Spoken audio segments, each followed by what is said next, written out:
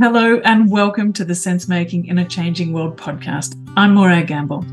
Join me each week in conversation with leading ecological thinkers, activists, authors, designers and practitioners to explore what now? What is the kind of thinking we need to navigate a positive and regenerative way forward? To myceliate possibilities, to explore what a thriving one planet way of life could look like. My guests offer voices of clarity and common sense. The Sense Making in a Changing World podcast is a project of the Permaculture Education Institute. We teach permaculture design, teaching and livelihood skills online to people on 6 continents, who in turn localise and enrich it and find appropriate ways to apply the planet care ethics of earth care, people care and fair share wherever they are. In this episode, I'm speaking with the fabulous duo Emily and Joshua Prieto, creators and directors of Seeds of Tao, podcasters and regenerative business coaches. In this episode, I'm speaking with the fabulous duo Emily and Joshua Prieto, creators and directors of Seeds of Tao, podcasters and regenerative business coaches. They've combined their creative and business skills to support regenerative permaculture businesses to thrive through programs like their Regenpreneur think tank. Their goal is to support entrepreneurs to create solutions that address the root problems we face in society today and to catalyse regenerative economies and permacultures. And they are an awesome homeschooling family living their best permaculture life. I'm recording this episode from my hand-built solar-powered studio here on beautiful Gubbi Gubbi country, surrounded by my permaculture design gardens in a permaculture village. Before we jump in, I'd love to invite you to subscribe to the Sense Making a Changing World podcast on your favourite podcast app. And please do leave us a 5-star review and a lovely comment. It does indeed help the bots to find our show. All right, well, let's turn now to the conversation with Emily and Joshua. When I last spoke to you, you weren't in Panama. What brings you to Panama? Let's just begin with our placemaking. Like, where are you and what brought you to Panama? I've never actually spoken to anyone on this podcast before calling in from Panama. Yeah, it's a wonderful place. So we came here. There was an opportunity for us to work with a fellow who had a permaculture farm. So it was this opportunity for us to kind of get out of our space, go explore something new. I actually majored in Latin American studies and then never used my Spanish. I was having kids and everything. And I'm like, oh, that would be cool because I already, know how to speak and I love the culture and everything. And so it just kind of seemed like this cosmic opportunity to go check it out. And the opportunity at the farm, we were there for about 9 months, didn't quite work out, but we really fell in love with the people here. They're just the nicest in the world. And kind of all of our family was kind of settling into this vibe. And so we decided to hang around and try to continue our work in regeneration here, which really, really needs it. There's a lot of challenges that Panama faces here. And so we've really fallen in love with the area and the people. And now we're working on kind of establishing ourselves here and continuing the conversation of regeneration because it's really not in the conversation here. Both of you have been the co-creators of Seeds of Tao. Do you want to just tell us a little bit what that is? Because it's not just the podcast. There's so much more to it than the podcast, as well as the podcast. So, and the focus being all around regenerative entrepreneurship. Why focus on that? Because I know you have a permaculture background and a sort of like business background as well. I understand. Why is it that you feel like this is that key part of the picture? It starts off because we all can't be farmers for one thing. And we tried being the off-grid farmer for a little while. And so for us, it made sense to work in that field because we felt like we could make the biggest impact. My degree is in entrepreneurship. I got the degree because I honestly always wanted to start my own business for impact reasons, right? I wanted to create change to the business that I was creating. And I didn't know any of those other things in the world like permaculture, regeneration, regenerative agriculture. I knew sustainability and I was a big advocate for sustainability. But when I started getting into entrepreneurship, my reason was to create an impact business. we played around in so many different fields to get to where we are. Emily grew up in a space where she, on a hobby farm, essentially, growing up with her dad, and got to raise animals and grow things, and she really enjoyed that. And so we actually we tried the farming. We went and bought some land in Montana, and we actually failed miserably at that. Yeah, with 2 little kids, like renovating this old Airstream trailer and like heading into the sunset. It was an adventure, but it was tough. You really picked it like a whole lot of things all at once: renovation, young kids, and trying to start farming. Yeah, that's in Montana, where the winters are most of the year. Oh my gosh, it was wild, but it was a good like trial of fire. It was a good betterment process for us. We were able to see some things we needed to change within ourselves and become better people and become more united through that trial of fire. But I think what you said before is really interesting, though. Like, you know, you can be totally into permaculture and regenerative processes, but you don't actually have to necessarily be the person growing the food.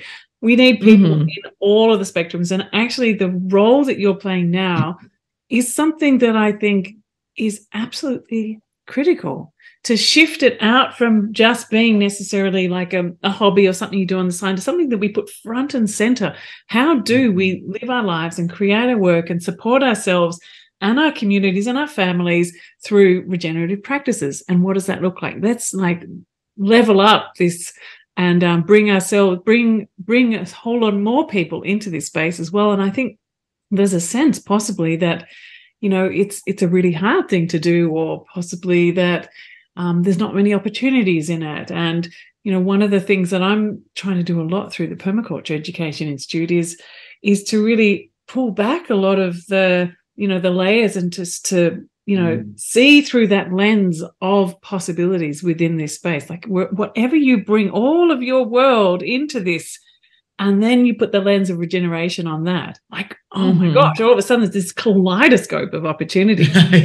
You know, and I think that's really the only way that we're going to see more broad scale change, because we've been such this like marginal culture, you know, regeneration and permaculture and things like that.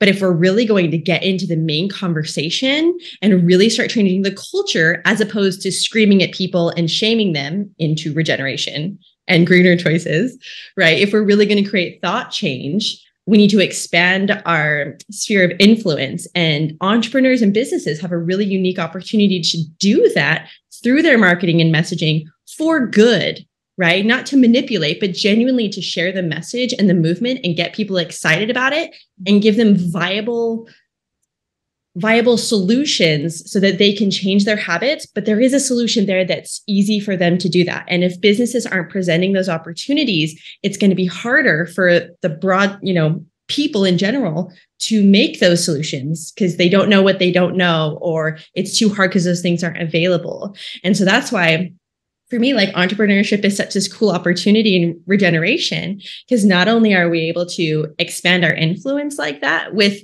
whatever we're involved in, you know, there's people doing marine permaculture, there's people doing education for the next generation, you know, there's all these different things, and putting it in an entrepreneurship lens not only increases our sphere of influence, but it also gets rid of the kind of like the permaculture martyr, right? Where people in permaculture were so passionate. We find a million ways to volunteer and give and give and give. But if we don't get any like energy back in forms of creating a sustainable lifestyle, we're just going to burn out, and then we can't influence anyone.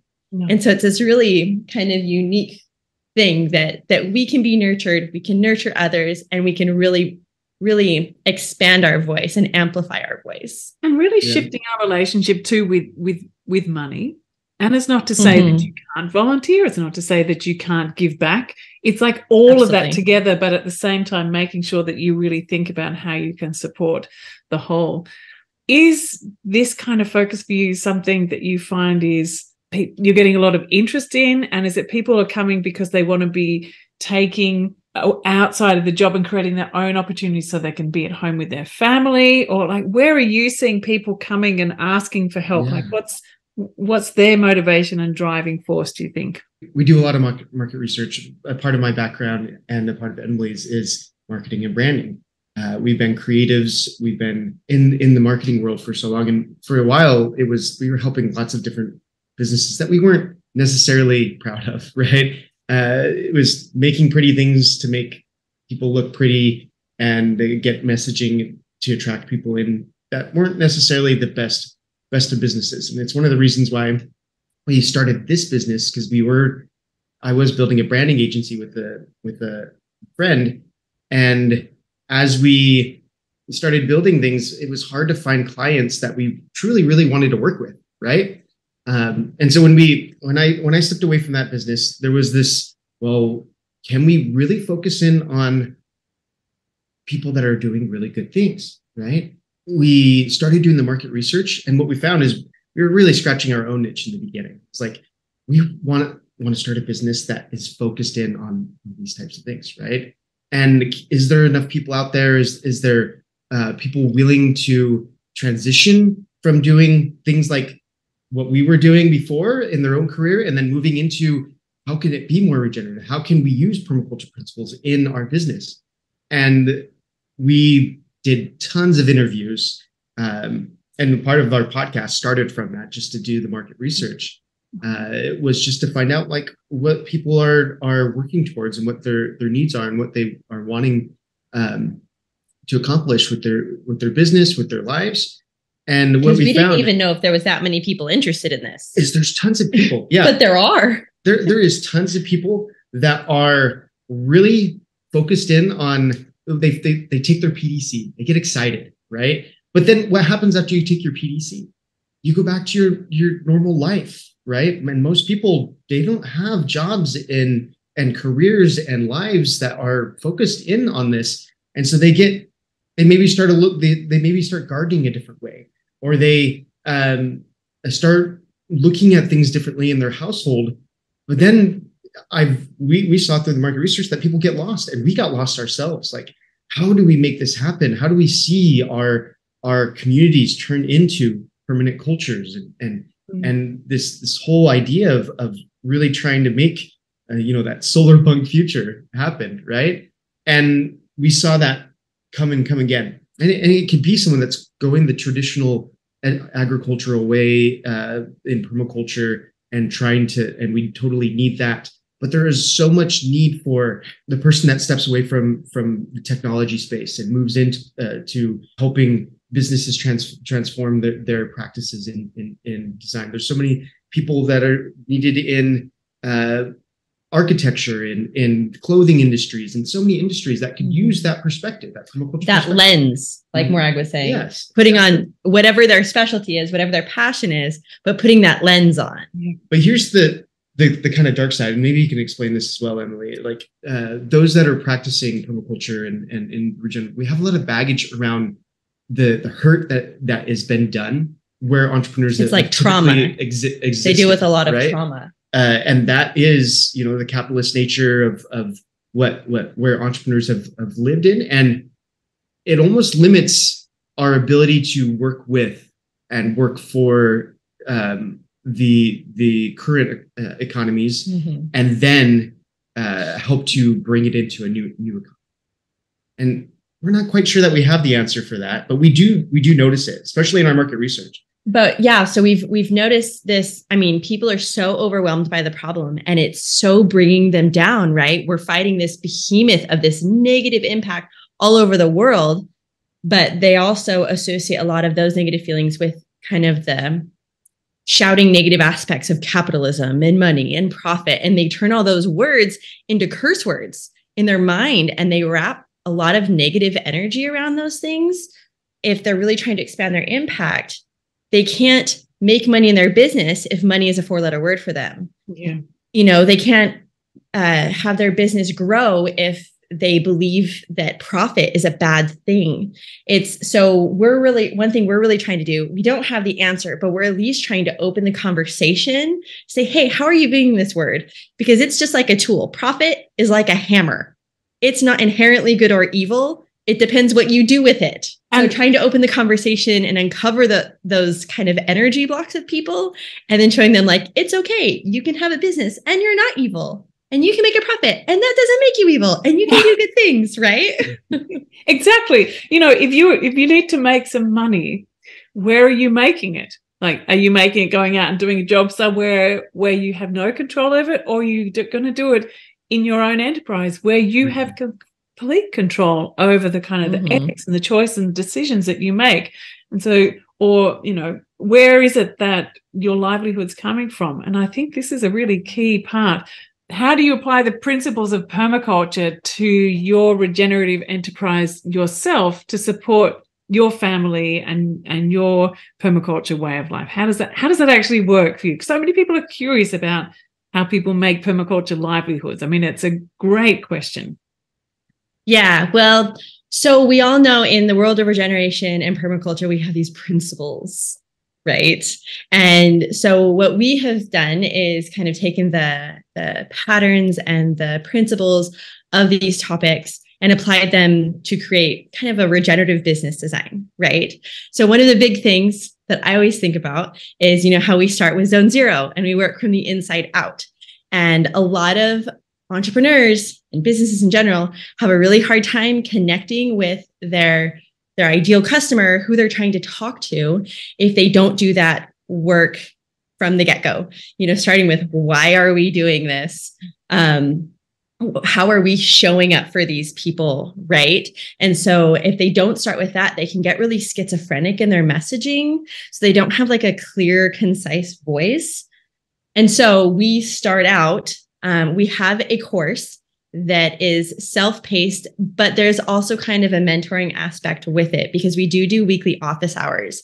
We basically taken what we used to do as a branding agency through intensives and kind of one-on-one work and turned it into a course where people can go through it at their own pace, but they can also meet with us weekly if they get into bumps, right? Or if they have questions. Amazing. So yeah, it's the Story Seed marketing and messaging course that we've put together. It's in beta mode right now, but it's doing really great things for these entrepreneurs. Who comes in and starts to work with you? Are they people from around the world, or are they people more locally? How does that work as well? We're looking at this from a perspective of our own growth as an organization as well. But we're learning from our own mistakes as slow and simple solutions. I'm not going to just go buy some land and pop ourselves on a huge plot of land and like try to do that again, because we learned that permaculture principle, right? So the slow and small solutions this has been our bread and butter for a very long time, is consulting and doing marketing and branding work, creating and beautifying and creating story-driven messages for entrepreneurs. And so that's largely what Story Seed is doing for specifically regenerative and permaculture entrepreneurs, right? So that is where we're starting, and we've worked with all sorts of different nonprofit and for-profit entrepreneurs, right? So a lot of people think that if it's a nonprofit, it's not a business. Well, and that there's not an entrepreneur in that.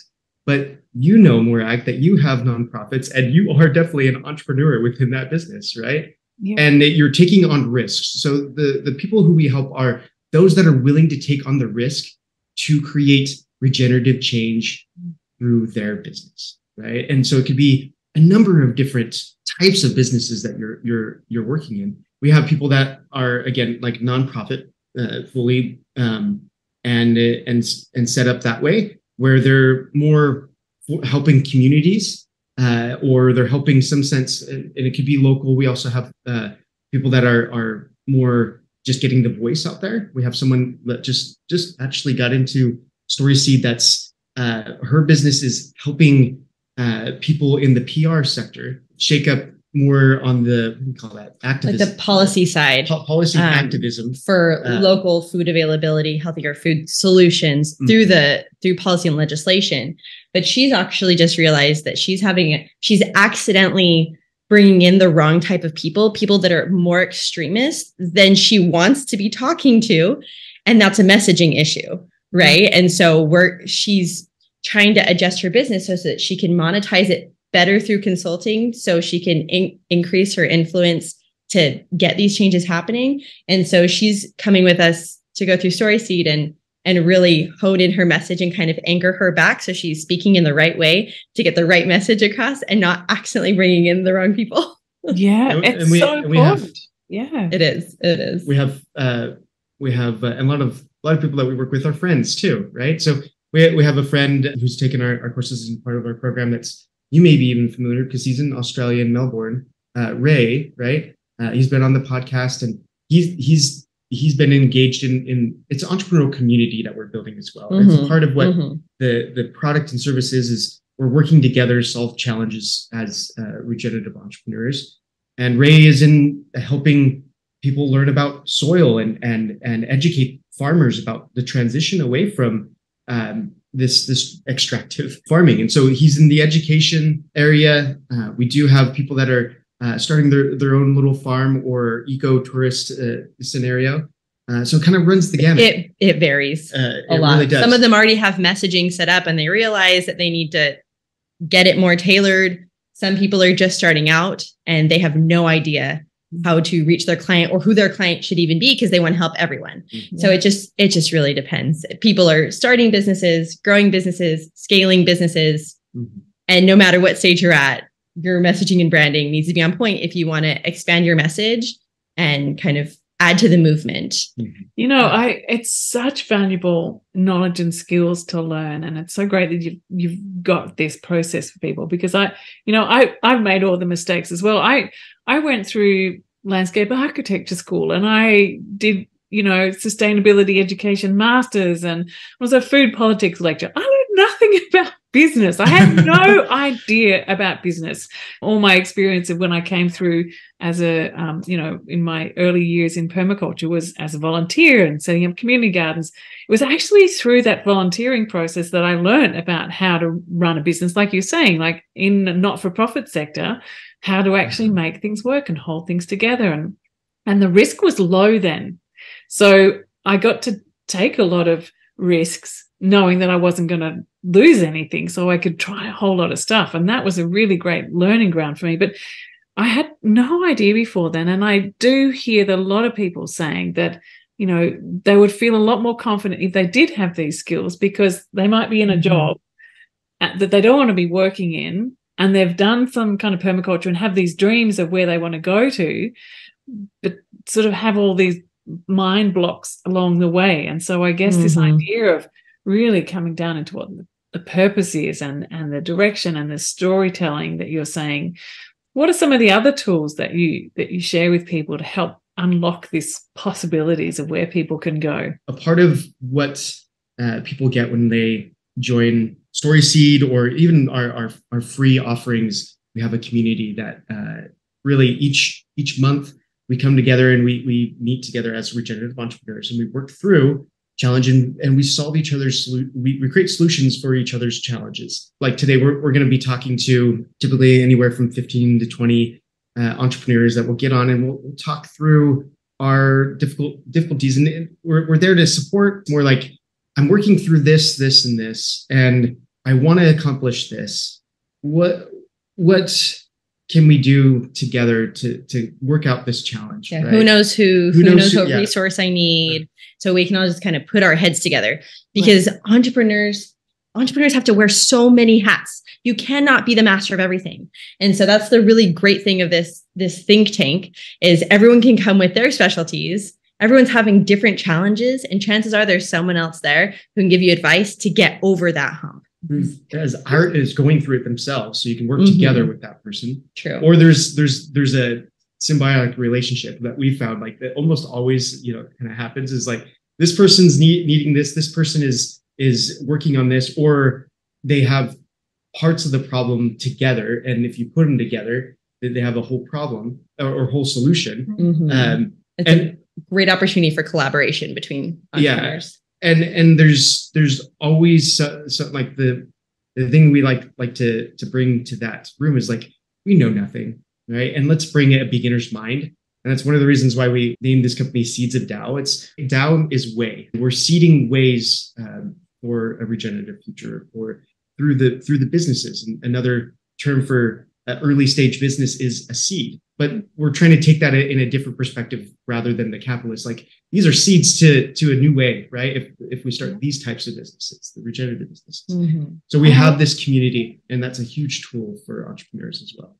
Yeah. And I love too the way that it is that collaboration, it is in that relationship, and it's not like anyone's going to take the idea, because you're all working on slightly different things, but together you can help to solve each other's problems and uplift everyone. And there's something about what you were saying before too that reminded me why I love doing this so much, is because it's so creative and responsive, and there's always something new going on, and there's always something to solve or something to connect, or some story to tell, and it's a really creative process being an entrepreneur. Yeah. And I often sort of think, if you talk about as running a business, sometimes it feels like a little bit sluggish, like you've got a slog way of running the business. I'm in the business. But when you think about being an entrepreneur, and like, how would you describe the process for yourselves? Like, do you feel that creativeness in it, that responsiveness in it? Like, how would you describe that creative process for you? I love creating systems, and businesses, it's working on the invisible systems. And we can design just like a permaculture land design. We've done a few different, and especially Emily has done a few different land designs, and we still use those same principles to design in our own business. Like, it's a lot about design. It's about designing invisible structures. After a little while, you start bringing people into your business, you're designing a community, and you're designing people that are working with you and working for you. And you got to understand that if you don't design those systems intentionally, they're going to be designed unconsciously, right?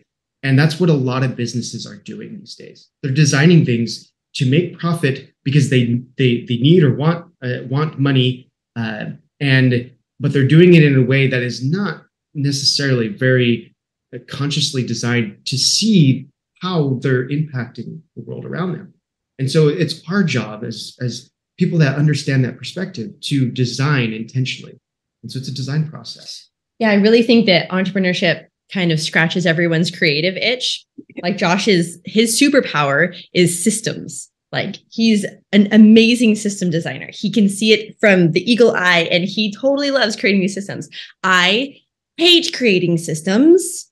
That is not my superpower. However, I do all the visual things with our business, all the graphic design, all the editing, all of that stuff. And that scratches my itch. I love the visual side of branding and the visual psychological link with branding. And so that's kind of what I bring to the table. And I love to work in that space.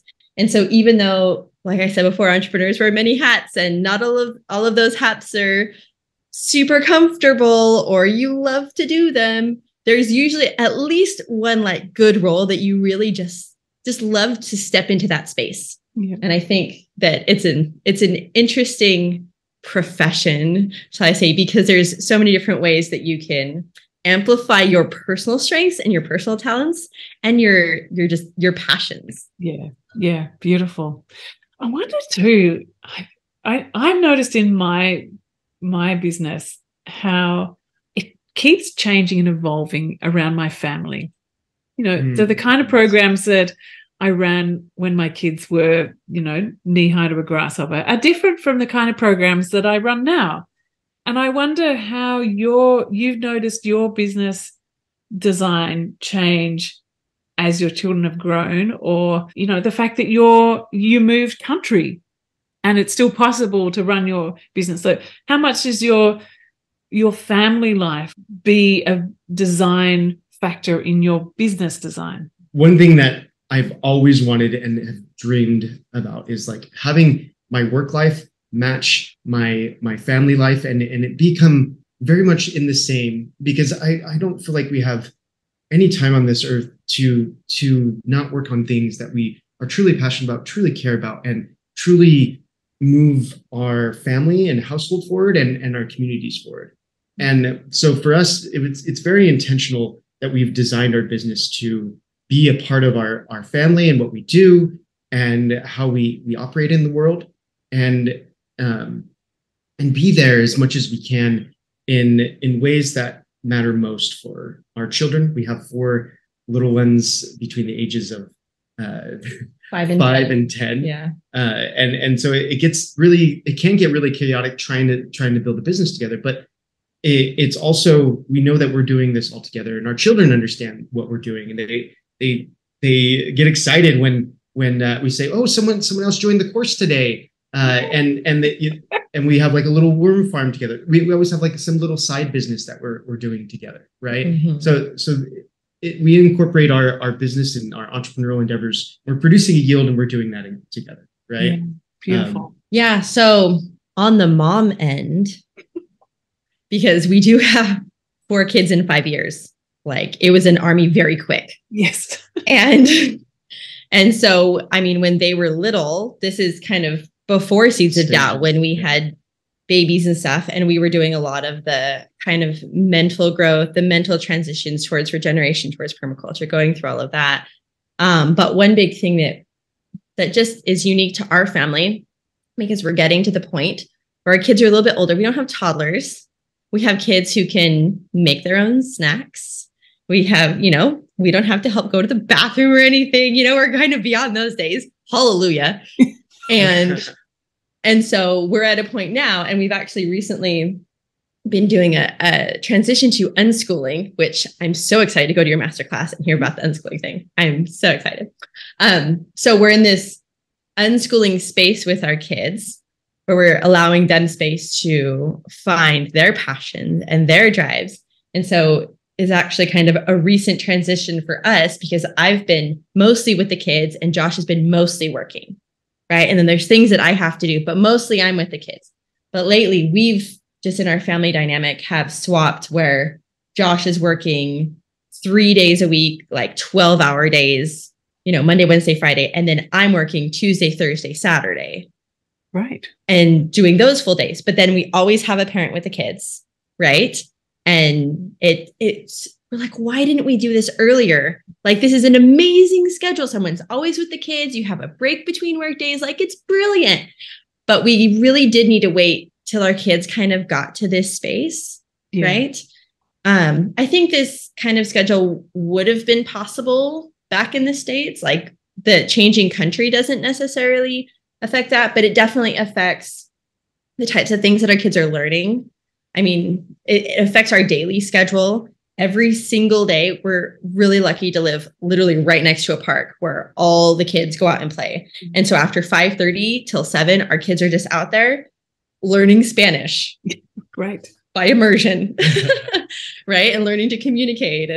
And so it's changed a lot of our family dynamic. I don't think, but with the business, we've really seen coming here, we've seen that Panama being this really amazing opportunity to set up this like bioregional hub, which is something that we're working on, creating a space where we can have bioregional education, which is an issue with permaculture, right? Like, you can't go learn permaculture across the world in a totally different environment and apply everything to where you're at, right? I mean, things are the same, but plants change everything. And so coming to Panama has helped us kind of open this new avenue that we're working on with our business. We saw a really strong need for entrepreneurs working together on similar challenges and problems, and filling that need of, okay, I'm working on this. I'm creating organic fertilizers and pesticides, right? That's my business over here. And we're doing it in a very regenerative way. We also have food growing, but that's our main cash crop, right? Is that. And over here, this person is needing that type of stuff, but can also give some of their additional waste over to this person that's doing this compost business, or, and so there's these bioregional hubs that we can see, and even culturally, like how can we get past some of these barriers? We could do that together, right? With the government, or with local thoughts and culture that is stagnant in some areas, that like almost everybody in this community here that we're in is spraying their lawn in for bugs and stuff, because there's a lot of bugs in Panama. There's a lot of bugs in Panama, and so people don't like bugs necessarily in their houses and whatnot, but we smell that chemical almost weekly, really bad. At least once, right? Like really strong. We're like, oh, who sprayed today? And so, but those types of things together, entrepreneurs, if they're working on something like that, we can create change in a stronger way in our bioregion. Yeah, it's like an opportunity for bioregional collaboration, right? Which is so important. So right now we're still building community to do that, so it's a growth that we're working towards. Yeah, that sounds incredible. So I wondered too about your move to Panama. How does it feel to relocate your business? Is there ways that it's affected your business, or because you are, a lot of people I speak to would like to move to different places but get a little bit worried about, shifting there.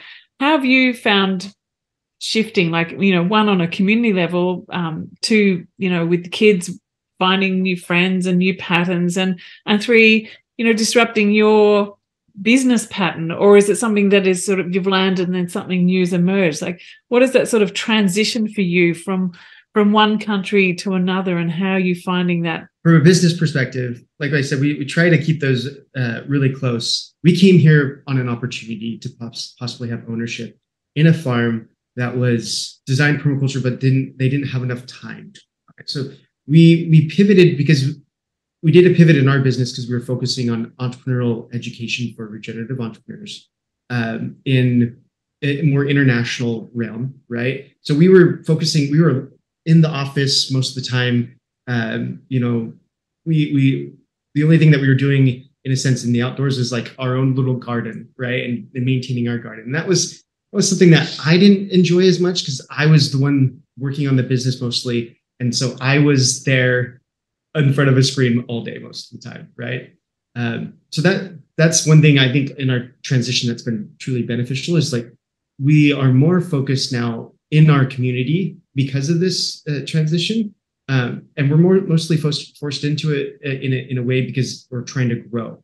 There's when you get close to those edges, there's so much opportunity for growth in our lives, right? There's boundaries where we're uncomfortable, right? And that works. It's a permaculture principle. We use and value those edges, right? Well, that's in our own lives. Like, step up against those edges, and if you go out and you do something new, you're going to grow so much, and you're going to move into areas that you never thought you would. And we took an opportunity to go live on a farm, and it didn't work out.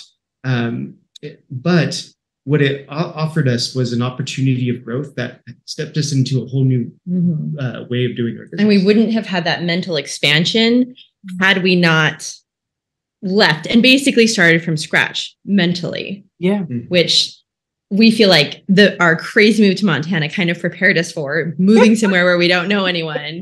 This is even more so because I was the only one who spoke Spanish. And even still, it had been, 11 years since I was in school speaking Spanish. I had to really learn over.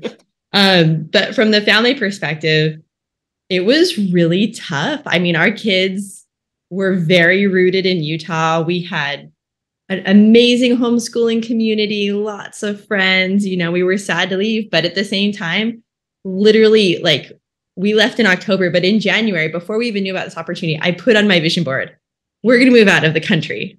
And I didn't even know where. And it totally happened. And so, like, we knew this is something that we really wanted to do. Slowly but surely, the kids got excited. It took them a while here, but our church is also here. And so luckily we had that kind of instant community, and we made instant friends. We were always joking around how we love our friends from Utah, but we have also so many amazing friends here that is just fantastic. And the community here, in Latin America, really, like, they just welcome you with open arms, and everyone really does genuinely know their neighbor here. Like, there's so much more of an instant community than compared to how I felt in the States. Like, you didn't necessarily know your neighbor, and you didn't want to impose and everything. And here, the doors are more open. People are, there's just more mixing, I feel, which has really helped us to feel welcome.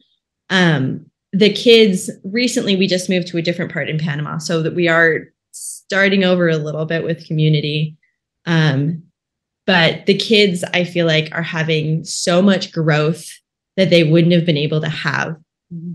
Josh and I have talked about this before. Like, we want our kids to feel like they can move anywhere, even if they don't speak the language, and they can be okay, and they can start over. And we've included the kids in our decisions, in our conversations about the difficulties that we're going to face. And I think it's really it helps them to be stronger individuals and have more faith in themselves. The kids can now navigate airports. They can deal with long bus rides to other countries and understand what's happening at the border and all these skills that aren't, school taught skills or whatever, but it allows them to have so much more personal power and freedom. And so we feel that way. We feel more power and freedom with our ability to travel and interact with different cultures this way. And the kids feel that too. So it's been an amazing opportunity. Yeah. And I highly recommend it for everyone. Yeah. I mean, what you just described there, I mean, the learning, every single step along the way, the learning that's taking place in all of those experiences when everything's fresh and new, you imagine, just going to school every day and it is kind of like becomes quite the same. And the learning that happens sort of diminishes day by day. I think when you have these fresh new experiences, you're just like an absolute sponge. And I love the way you're talking about, just the kids are out there in the park learning Spanish. How many years would it take you going to school classes to get that level of proficiency? You probably never get it by the time you finish high school, even, just the way if you're thrown into that.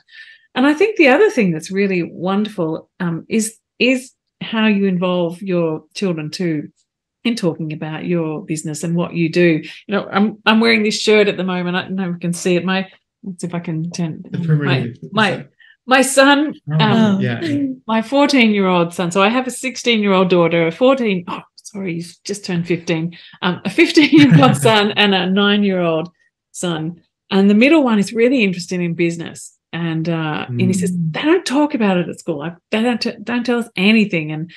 And he says, I really want to know what's going on. And he got frustrated at one point. He says, you never tell me anything. You just sort of tell me the edges of it. And I realized he wanted to know the nitty-gritty nuts and bolts, when there was a campaign on, how much we earned, how that worked, what was the strategies that we used in all the different, communications, the writing.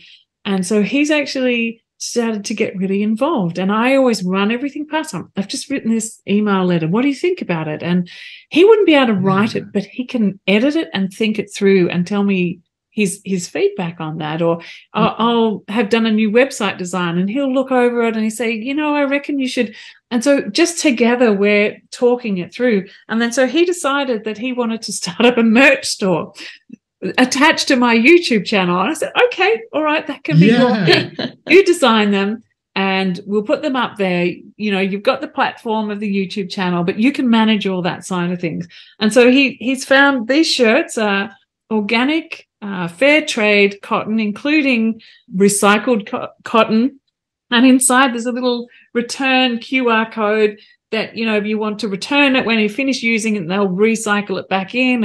And so he did the research on that and he's done the design. That is awesome. And so that's his business startup. And I think fantastic, it wasn't like going to business school, but just by being involved in this. And it's a little bit, I'm thinking about it because as you were saying, just this immersion process with our children, if we involve them in the decision making, if we talk to them about it, and this is like a really big part of the unschooling, isn't it? It's like, what is it that particular child shows so much passion and interest in, and find a way to weave that into your daily conversation.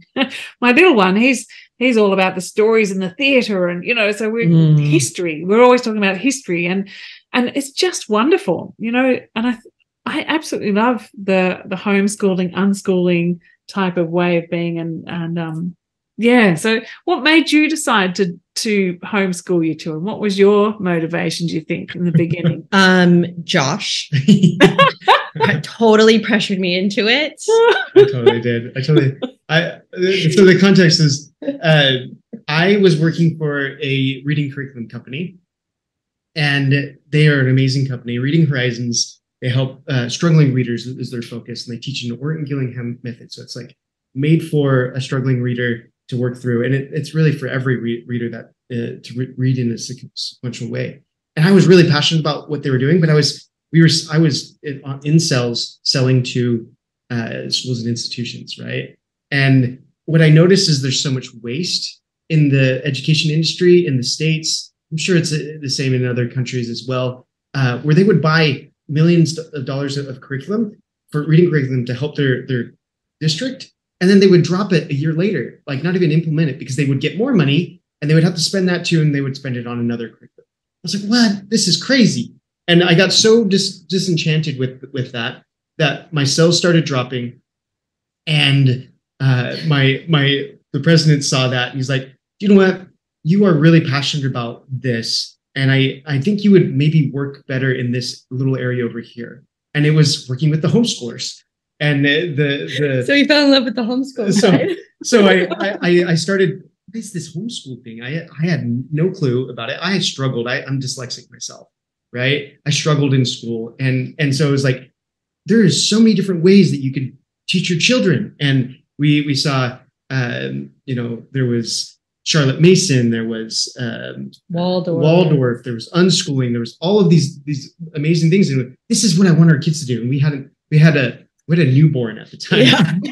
I'm like, whoa. and I'm like, Emily, we should homeschool. And of course, I'm in a career and we're a young couple, and I'm like, we should homeschool. But that would totally be on her at that point. Yeah. Right. And I am not dyslexic. I did amazing in the school system. I had no intentions to homeschool at all. I'm like, why? The school system's fine. But then he started showing me things. And then I started actually looking into the school systems and becoming disenchanted myself.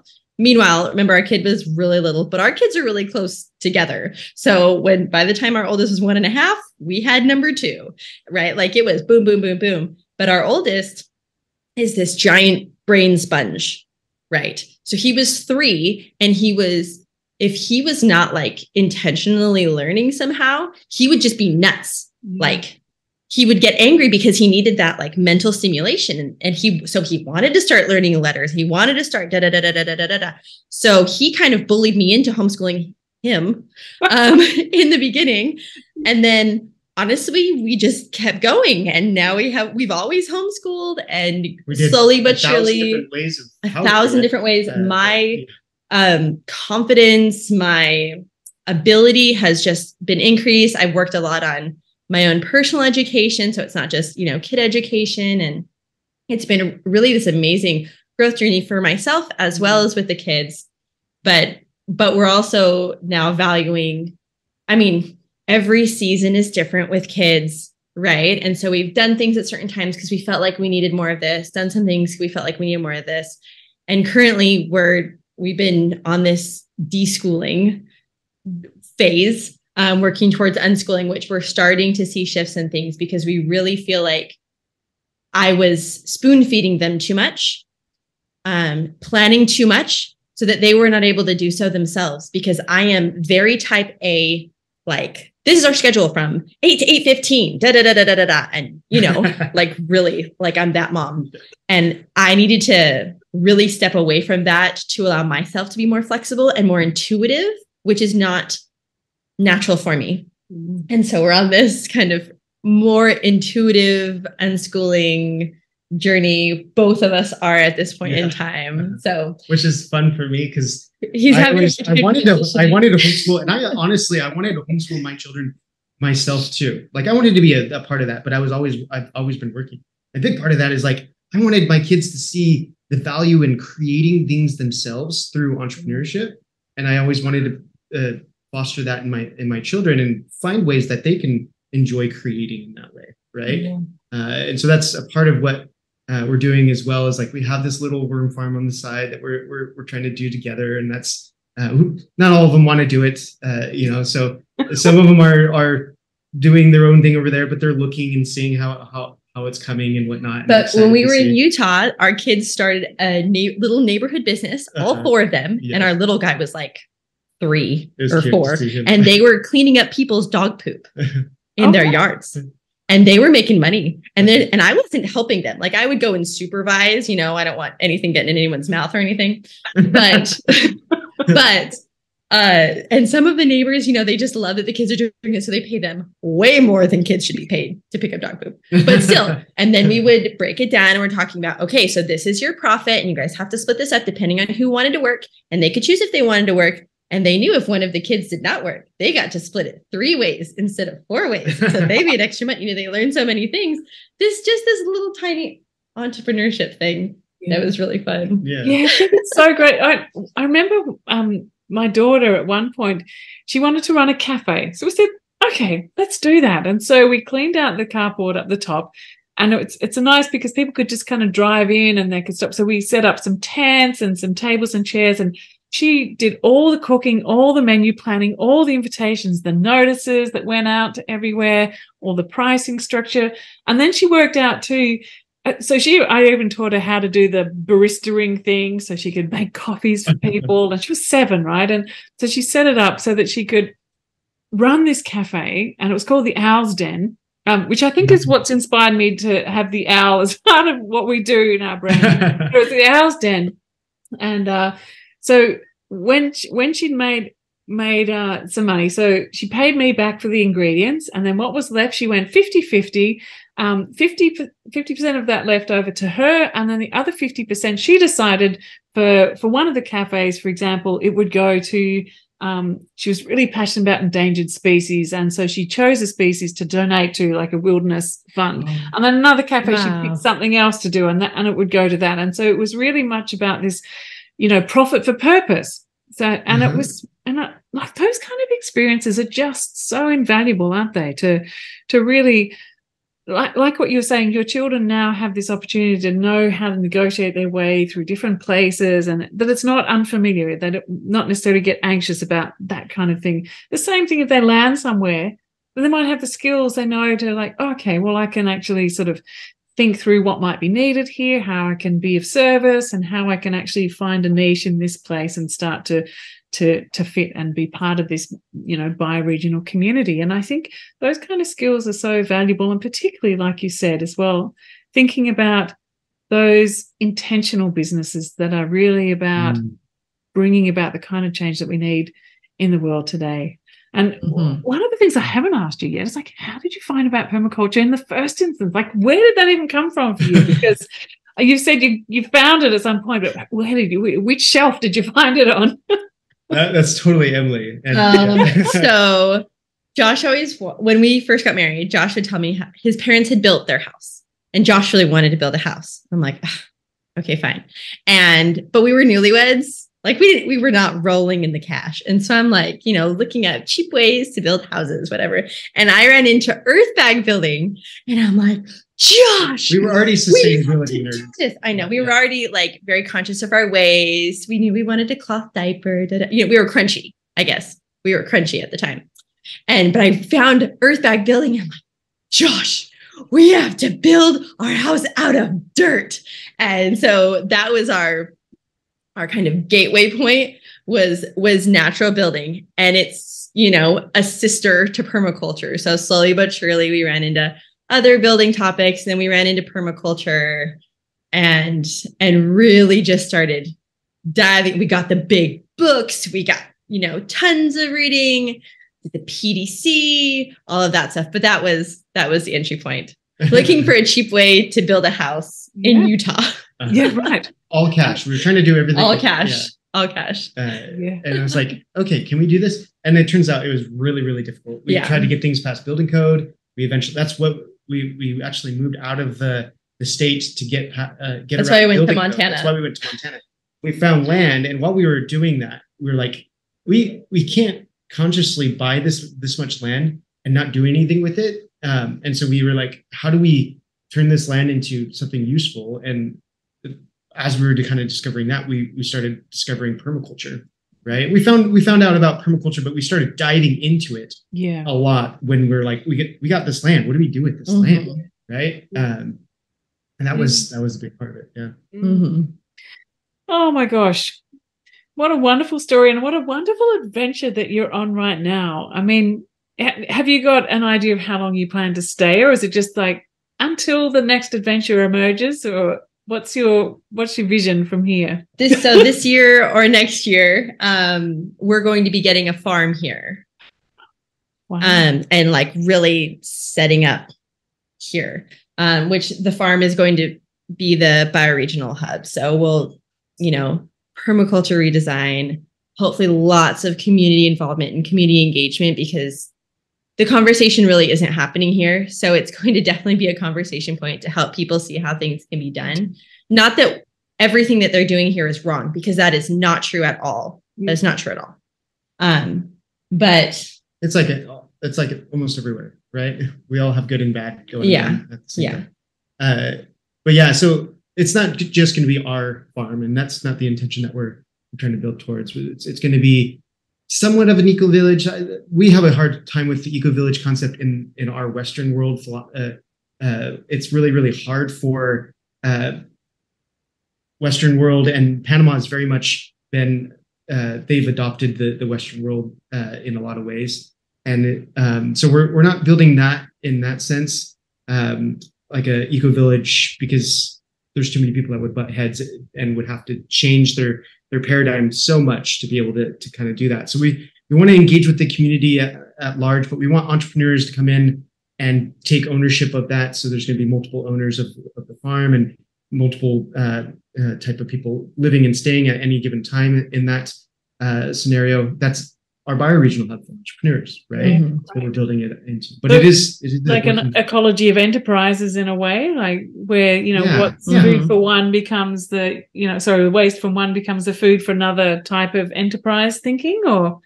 Yeah. Mm-hmm. Where it's also a place that can host retreats and education places, and our main focus is, again, growing regenerative economies in every bioregion is our goal. And through more regenerative entrepreneurs, like duplicate the amount of regenerative entrepreneurs, which may, if we do it right, start to reduce the types of entrepreneurs that we need in this world towards different types of products and different services that we need, and less of building widgets and more of creating designing, right?